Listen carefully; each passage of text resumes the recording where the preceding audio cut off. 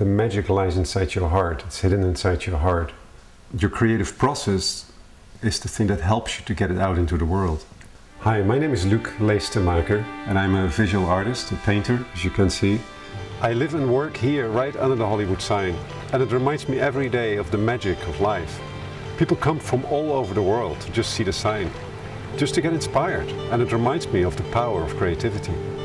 I discovered for myself that in my world as a visual artist, it's a constant battle to keep the creative heart open. A new thing today that you discover, if you're going to repeat it tomorrow, it's already going to be old and a cliche. Even so-called mistakes, what they sometimes call the Buddha's gift, can create a completely new line of work, new line of paintings. And that's actually exactly where the idea for the intentional artist came in, because I started realizing that we live in a time where everybody could really use that sense of creativity in their lives, whether you're an artist or an executive.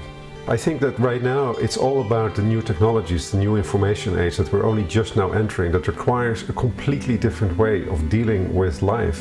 And that brings me to the stories that I wrote for the book.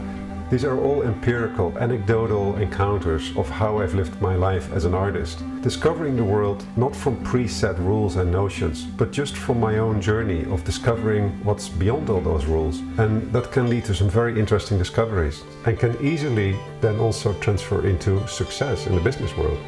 Now, this is really the fun part about this whole thing. The publisher has actually purchased 3 of my paintings, you see them right here behind me, to make available as a lottery ticket for anybody who pre-orders my book. So the way it works is that when you go to the website and you pre-order the book, your order number becomes actually your lottery ticket. And this gives a chance to anybody to own one of my paintings. It's true democracy.